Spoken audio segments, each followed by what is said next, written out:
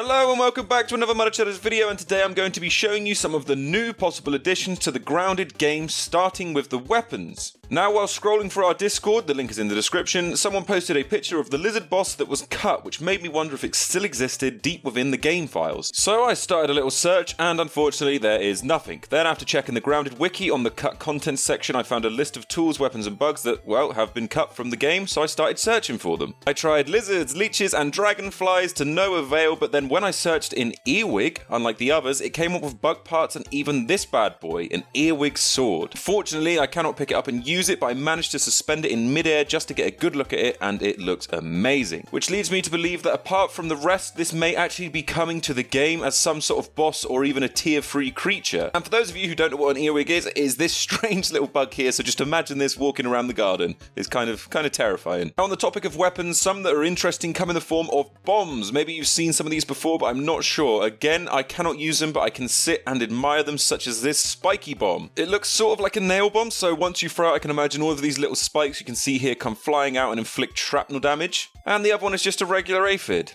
at first glance, but as you can see, when I pan around, there is a little wick coming out of his body. So you can decoy your friends and other bugs into thinking that it's a delicious little aphid, and then it blows up, killing everybody. And that was just about everything I could find on the new weapons, but I did come across a few bugs, obviously earwigs being one of them, which would be very cool. I also found a creature card and a folder for something known as a shiny ant. Now, this isn't anything to do with a card like a gold shiny ant card, because I can spawn it in. It goes into my inventory as a normal looking ant head, but with the writing saying shiny ant. So, does this mean that we will see shiny ants running around the garden? Will they be fast like the scarab, or will they be tougher than the regular one? And finally, a familiar face but just a little smaller. Yes, as if diving bell spiders couldn't be annoying enough whilst exploring the deep depths of the pond, there is potentially going to be this little fellow. Yes, of course, it's a diving bell spider junior. Now, it looks exactly the same in every aspect apart from being half the size, and also has the same health as its bigger counterpart, which doesn't really make much sense. But it just goes to show that there could be more life in the pond yet, and yeah, it comes in the form of probably one of the most annoying pond creatures possible.